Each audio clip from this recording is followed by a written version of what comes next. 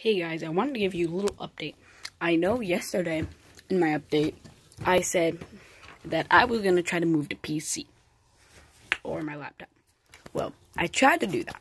I downloaded the game and I tried to just turn it on, not even play it, just turn it on, make sure it worked good, no bugs were in it. Turn the game on once and it crashes. Then the graphics are ass. But first time I turn it on, it actually crashes. That's PC for now.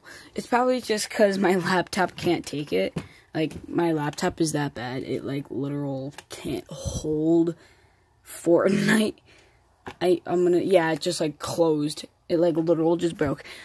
Like, it can't actually, like, hold Fortnite because it's, like, that bad. If you know what I mean.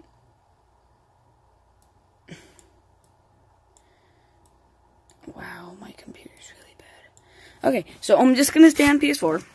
I still got a new way to edit it. If you didn't know, I'm using a USB right now, plugging it into my computer and editing it that way. If you did not know, that's what I'm doing right now. But just wanted to give you that big update. I'm not using PC. No. So, hope you like this update. Hope you liked seeing my computer crash. And I'll see you guys in the next video. Bye.